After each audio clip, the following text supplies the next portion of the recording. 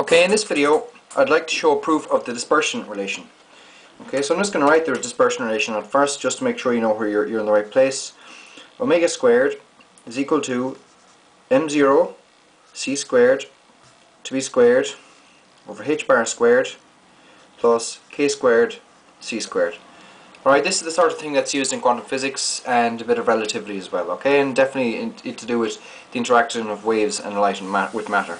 Okay, so I'm just going to prove this. Now it's going to take a small bit of work here really, and it'll have to use some Taylor expansions as well. So the first thing I'd like to do is define a Taylor expansion. So Taylor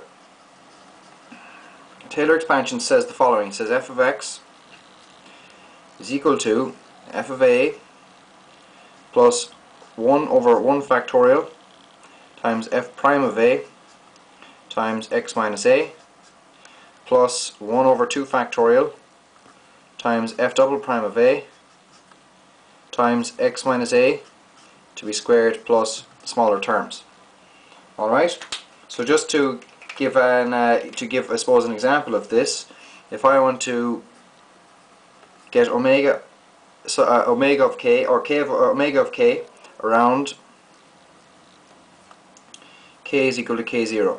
Now by the way, just to tell you what a Taylor expansion does, Taylor expansion will make up the function f of x using infinite sum, and the more terms you use in the sum, the closer you get to the function f of x, and these are useful in sometimes analysing other functions. Okay, so if we just apply this here, we're going to get the following: omega of k0 plus d omega of k is equal to 0 d omega times k minus k0 plus smaller terms.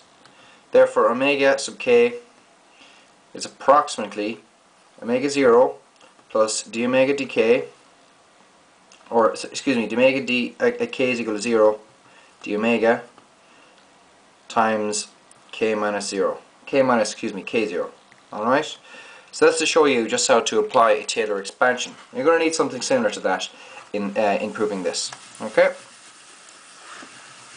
So we know from relativity, or if you did a course in modern physics, that E squared is equal to mc squared to b squared plus p squared c squared.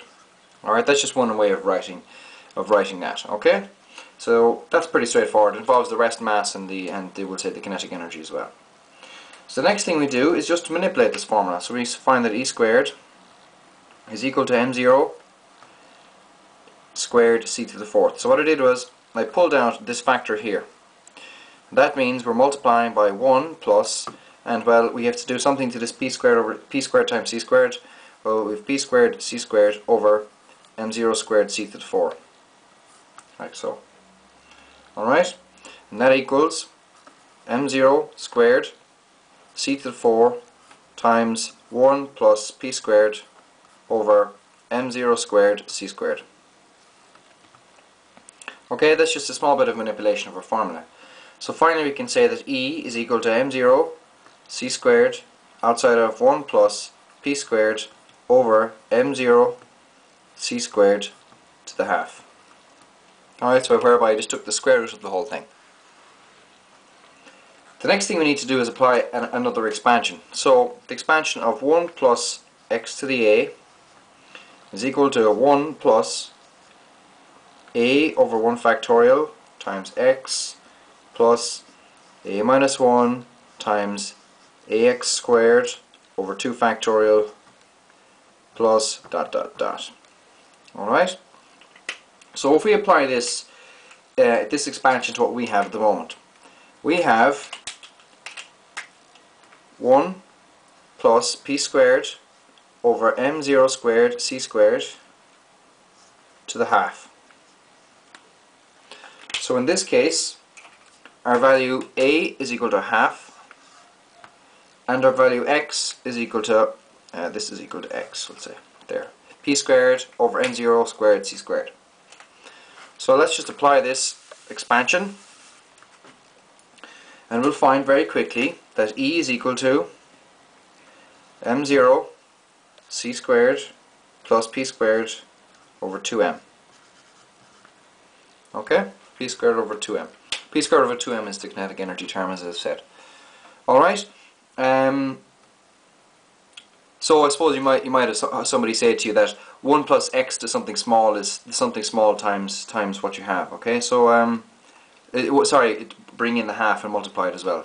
But look, that's yeah, that's look. I'm happy enough with that. Okay, so that's pretty straightforward stuff. But we're not finished. We're nearly finished, but we're not fully finished. Okay. So we know, I suppose, if you take the square root of what I just had there, that e is equal to the square root of m0. Well, actually, I'll go back to the start. m0 c squared plus pc to be squared. Right? We know that was the very first line, right? But the other thing is that we know that E is equal to h bar omega. So the energy is equal to Planck's constant over 2 pi multiplied by the angular frequency. So let's substitute that in there. Alright? So we're going to have E over h is equal to, well, E over h bar, excuse me, E over h bar is equal to the square root of m0 c squared over h bar to be squared plus pc to be squared over h bar squared. That's going to be equal to omega. Next, if we just rearrange that, we'll find that omega is equal to the square root of m0 c squared to be squared divided by h bar squared plus h bar squared k squared c squared over h bar squared.